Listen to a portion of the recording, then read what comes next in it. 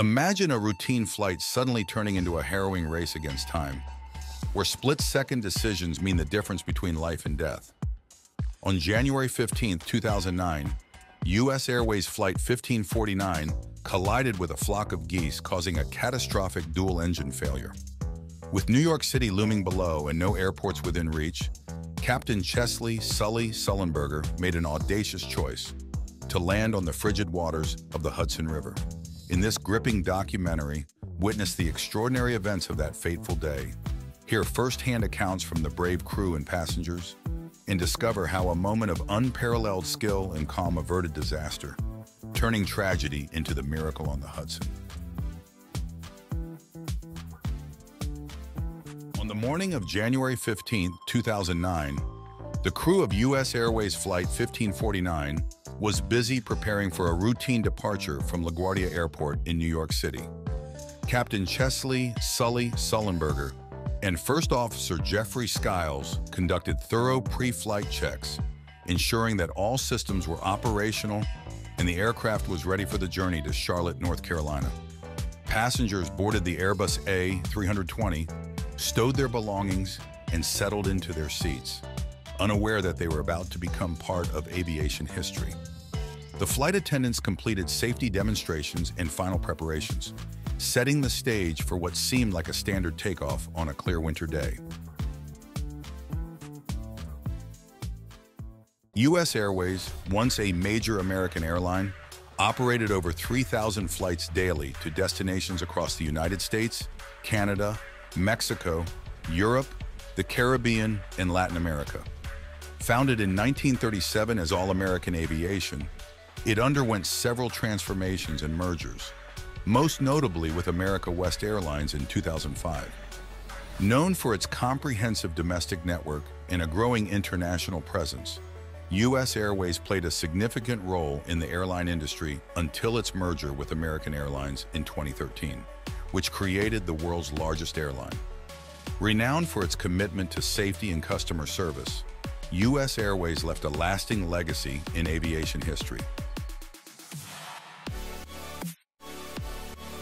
LaGuardia Airport, located in the borough of Queens in New York City, is one of the major airports serving the metropolitan area.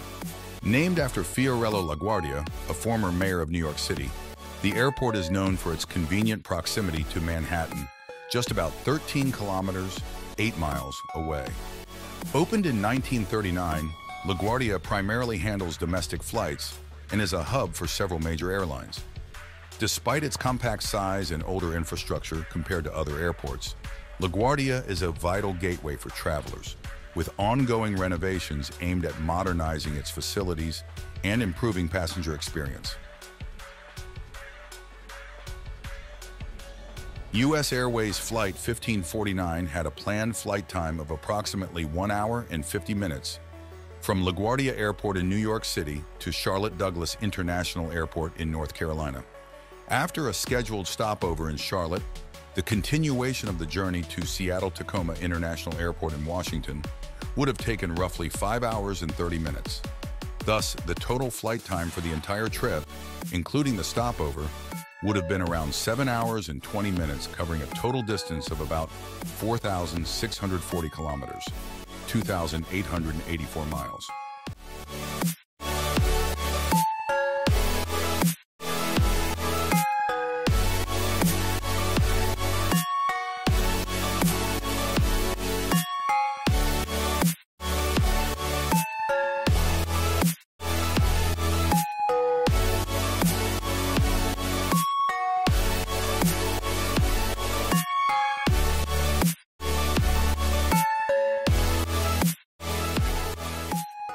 The aircraft is an Airbus A320-2214 with CFM56 engines and serial number 1044. The aircraft registration, tail number, is N106US. Its first flight was on June 15, 1999, and it was delivered to US Airways in August 1999. It has completed 16,299 flights. The most recent maintenance check, conducted every 550 flight hours, was on December 6, 2008. The Airbus A320 type has a water landing control knob designed to close all valves and doors under the aircraft's fuselage to limit the rate of water ingress into the aircraft. The A320 series is widely used around the world, praised for its advanced aerodynamics, fly-by-wire control system, and comfortable cabin layout. The CFM56 engines are highly regarded in the aviation industry, combining high performance with low fuel consumption and reduced noise levels. Captain Chesley Sully Sullenberger, aged 57 at the time, commanded the flight. A seasoned aviator, he transitioned to commercial flying after serving as a fighter pilot in the United States Air Force from 1980. With an impressive total of 19,663 flight hours under his belt, including 4,765 hours specifically on the Airbus A320, Captain Sullenberger was not only a proficient glider pilot, but also an authority in aviation safety. Assisting him as the first officer, age 49, was Jeffrey Skiles. While he had accumulated 15,643 flight hours over his career, including limited experience of 37 hours on the A320, this marked his inaugural assignment as a pilot flying the A320. Accompanying them were 150 passengers and 3 flight attendants ready for the journey.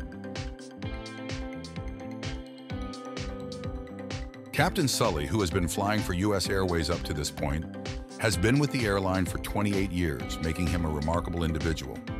Chesley Burnett Sullenberger III was born on January 23, 1951, in Denison, Texas, to a family with Swiss-German ancestry. Growing up on a street named after his mother's family, Sullenberger developed an early fascination with aviation, often building model planes and carriers. His passion for flying ignited after witnessing military jets from a nearby Air Force base. Excelling academically, he consistently ranked in the 99th percentile in every academic category and was admitted to Mensa International at the age of 11. During high school, he held leadership roles in various clubs, including president of the Latin Club, and was an accomplished flutist. He graduated near the top of his class of approximately 350 students from Denison High School in 1969. At 16, he began flight training in an Aeronca Champion 7DC near his home, an experience that greatly influenced his aviation career. Sullenberger pursued higher education, earning a Bachelor of Science degree from the United States Air Force Academy, followed by master's degrees in industrial organizational psychology from Purdue University in 1973 and in public administration from the University of Northern Colorado in 1979. Captain Sullenberger boasts an impressive aviation career spanning over 50 years. He accumulated more than 20,000 hours of flight time while working for US Airways and its predecessors, including Pacific Southwest Airlines, acquired in 1988. His extensive qualifications include an airline transport pilot certificate for various aircraft, single and multi-engine, a commercial pilot license for gliders, and a flight instructor certificate for both airplanes and gliders, covering single, multi-engine, and instrument flight.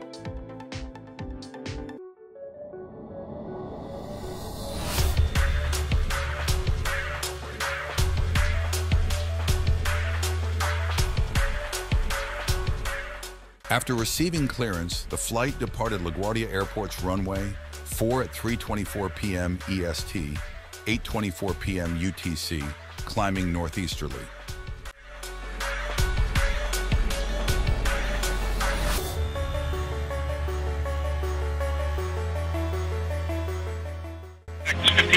Runway 4, let's take off.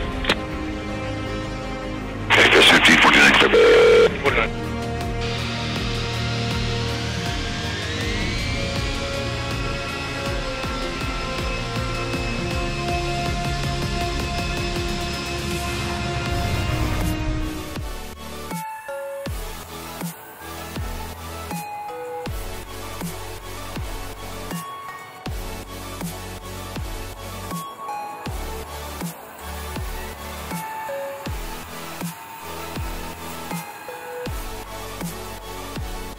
Under Skiles' command, the plane ascended steadily.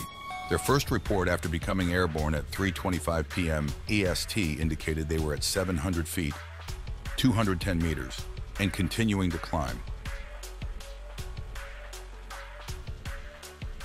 At 2:51 p.m., visibility was 10 miles, 16 kilometers, with broken clouds at 3,700 feet, 1,100 meters, and wind was blowing at 8 knots, 9.2 miles per hour, 15 kilometers per h from 290 degrees.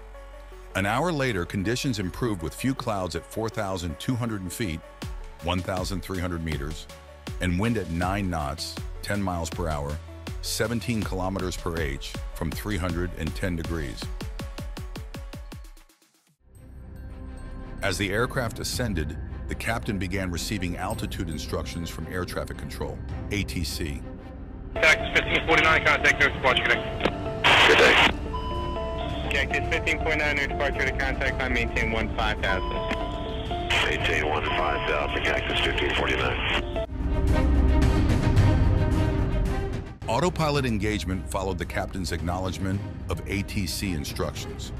The pilots maintained communication with ATC to guide the aircraft out of LaGuardia Airport's airspace. Cactus 1549, turn left lane 270. As the plane executed a left turn instructed by ATC, a flock of drones suddenly snapped.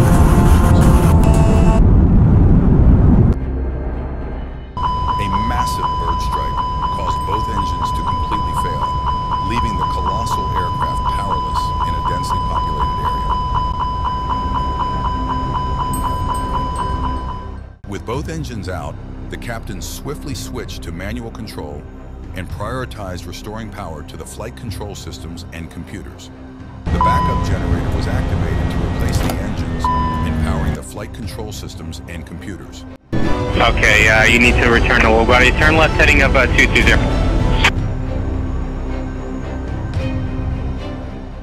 As the captain maneuvered the aircraft into a controlled descent, the first officer simultaneously activated the engine fire suppression system.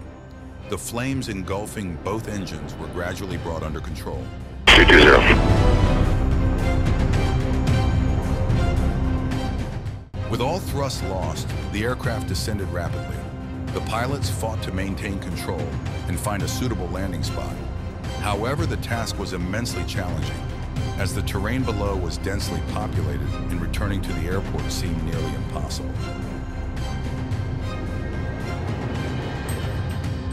As the Hudson River emerged before them, the captain swiftly made a decision and informed ATC that he was considering a water landing in the river. Cactus 1529, we can get it for you. Do you want to try to land runway 13? We're unable. We may end up in the Hudson.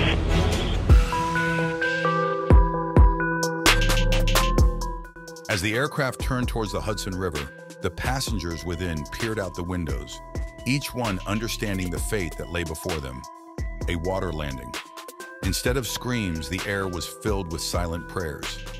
The cabin crew sprang into action, guiding passengers to the life jackets stored beneath their seats, ensuring that even the youngest and most elderly were properly equipped. Despite the imminent water landing, the captain's mind was still grappling with the potential consequences. A landing in the Hudson River would likely result in the aircraft's catastrophic damage or even disintegration. Moreover, the presence of residual fuel posed a significant fire hazard. With a lingering sense of uncertainty, he inquired with ATC about the possibility of diverting to a nearby airport. Runway 4 is available if you want to make left traffic to runway 4. Idiot, okay, I'm sure we make any runway. What's over to our right? Anything in New Jersey, maybe Teterboro? Okay, yeah, off your right side is Teterboro Airport. Upon receiving the captain's request, ATC at LaGuardia Airport swiftly reached out to their counterparts at Teterboro Airport, initiating the necessary preparations for an emergency landing. Do you want to try to go to Teterboro? Yes. Teterboro, Empire, actually LaGuardia departure guy, emergency inbound. Hey, guys. Cactus 1529 over the George Washington Bridge, wants to go to the airport right now. Wants to go to our airport. Check. Does he need assistance?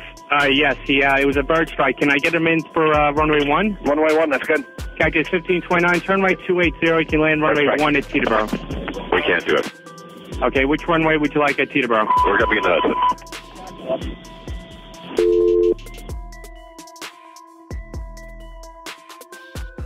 Permission was given for Teterborough's runway 1.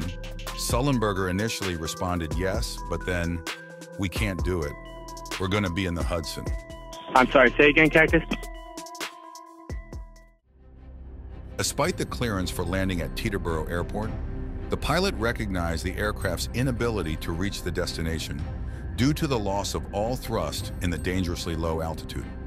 With a resolute decision to land in the Hudson River, he disconnected from ATC and focused on the momentous landing that would soon shake the world.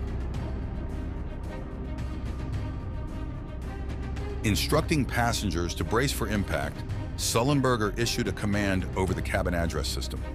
Flight attendants echoed the message, ensuring all on board were prepared for a potential emergency landing.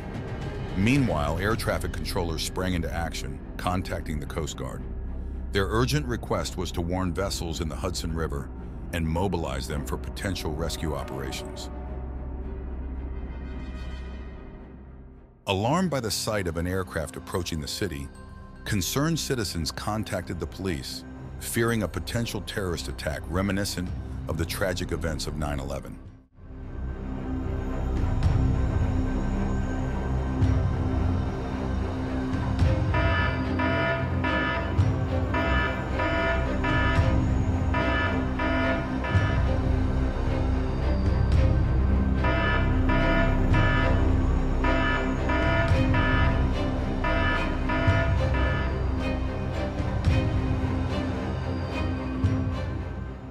At 15:30, US Airways Flight 1549 made an unpowered ditching in the Hudson River, descending at 125 knots, 140 miles per hour, into the middle of the river.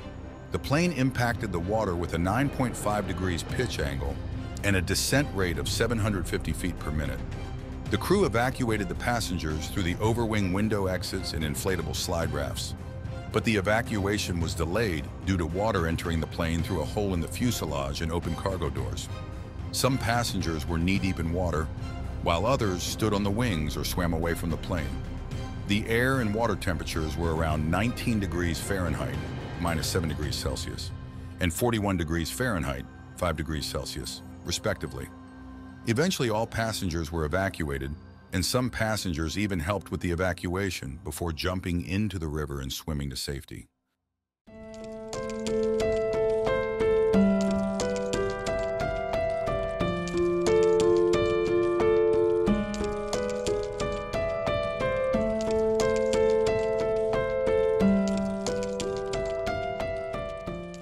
After the plane ditched in the Hudson River, 2 NY Waterway ferries arrived quickly and began rescuing passengers using a Jason's cradle. Other boats, including US Coast Guard vessels, also arrived on the scene. Captain Sullenberger instructed the ferry crews to rescue those on the wings first, as they were in greater danger than those on the slides. The last person was taken from the plane at 15:55. A total of 140 New York City firefighters responded to the nearby docks, as well as police, helicopters, and various vessels and divers. Medical help was also provided on the Weehawken side of the river, where most passengers were taken.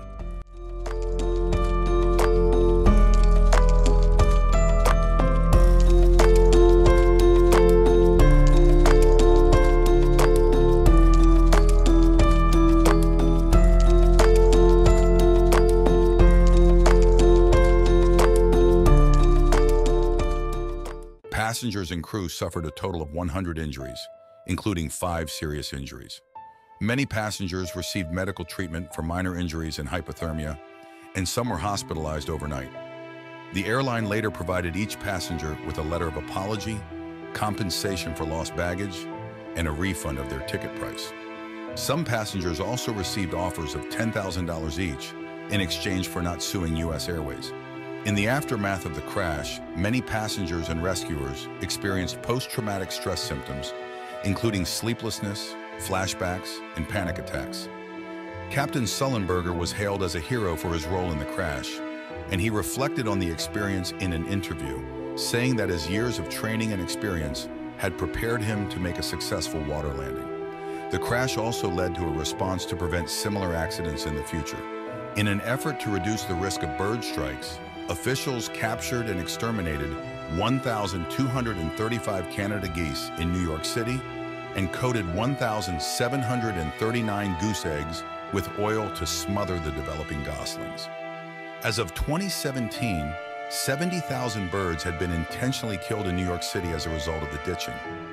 The aircraft itself, N-106 US, was purchased by the Carolinas Aviation Museum, now renamed Sullenberger Aviation Museum, in Charlotte, North Carolina, where it is on display along with its engines. The partially submerged plane was towed to the pier near the World Financial Center in Lower Manhattan and later taken to New Jersey by barge. The left engine was recovered from the riverbed on January 23rd. The initial investigation by the National Transportation Safety Board, NTSB, found that the plane had lost thrust due to a bird strike, which was later confirmed by analysis of the cockpit voice and flight data recorders. The investigation found that 2 days before the accident, the aircraft had experienced a compressor stall on the right engine, but it had restarted and the flight was completed. A faulty temperature sensor was found to be the cause of the compressor stall. The NTSB found evidence of damage from a soft body impact in the right engine and organic debris, including a feather. Both engines were sent to the manufacturer for examination and were found to have sustained significant damage. The bird remains were later identified as Canada geese, which typically weigh more than engines are designed to withstand ingesting. The European Aviation Safety Agency, EASA, and the Bureau of Inquiry and Analysis for Civil Aviation Safety, BEA, also joined the investigation, with technical assistance from Airbus and GE Aviation/SNECMA, respectively. The NTSB used flight simulators to test the possibility that the flight could have returned safely to LaGuardia or diverted to Teterboro, but only one of the 2 simulated returns to Teterboro was successful. The NTSB ultimately ruled that Captain Sullenberger had made the correct decision in ditching the plane in the Hudson River, reasoning that the checklist for dual-engine failure is designed for higher altitudes when pilots have more time to deal with the situation. The board also noted that simulations showed that attempting to return to LaGuardia would have likely killed everyone on board and more on the ground.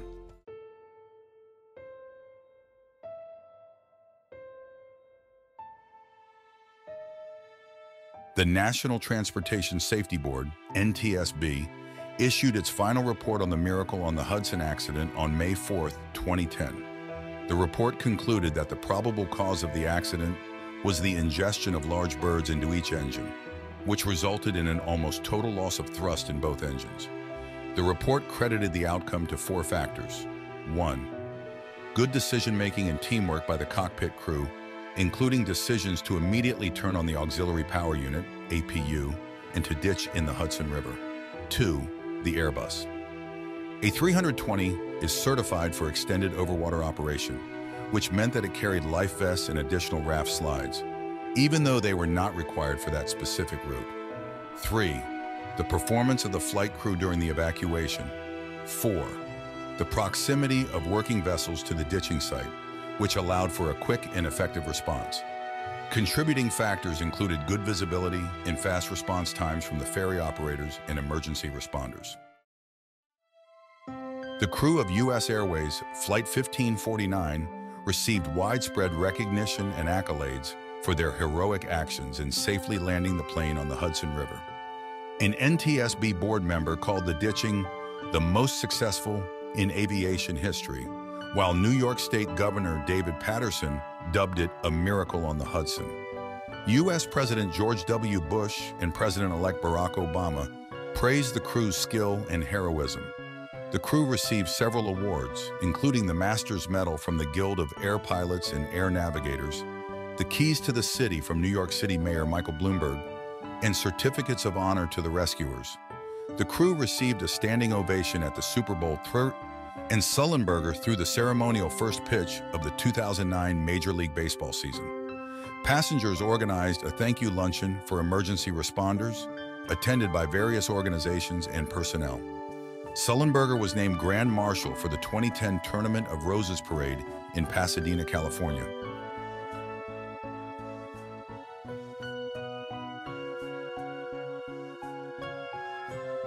The Miracle on the Hudson incident has been featured in various forms of media. Sullenberger's memoir, Highest Duty, My Search for What Really Matters, was adapted into the feature film Sully, directed by Clint Eastwood, starring Tom Hanks as Sullenberger and Aaron Eckhart as Skiles. The film was released in 2016. The incident was featured in an episode of the TV show Mayday, titled Hudson River Runway, in Season 10, Episode 5. The event was also featured in an episode of the TV show Why Planes Crash, in Season 1, Episode 1. The incident was featured in the 2020 animated short film Hudson Geese, directed by Bernardo Brito. The 2010 song A Real Hero by College, feat. Electric Youth, is written about the incident. These various forms of media have helped to keep the Miracle on the Hudson incident in the public consciousness and to continue to honor the bravery and heroism of Sullenberger and his crew.